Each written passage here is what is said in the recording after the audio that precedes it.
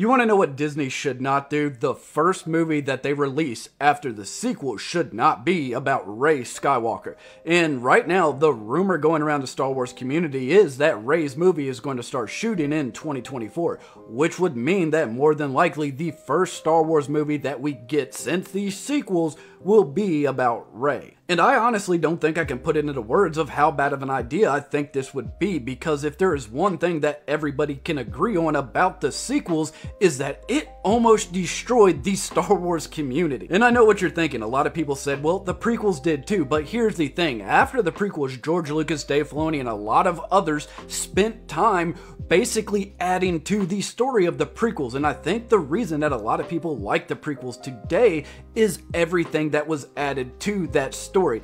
If the movies were just left as they were, I don't think this story would have ever recovered. But my point is that George Lucas, Dave Filoni, and everybody put in the work to make that story so much better, and so far Disney hasn't done that with the sequels at all. And look, I have said time and time again, I absolutely want the Star Wars story to continue. But if Disney doesn't spend the time to try to fix what was wrong with the sequels and lay a better foundation for the story to continue, I think they're just setting the saga up to fail. But as always, I want to know what you think. Do you think Rey's movie should be the first new Star Wars movie out the gate? Leave a comment and let me know what you think, because remember, this is the way.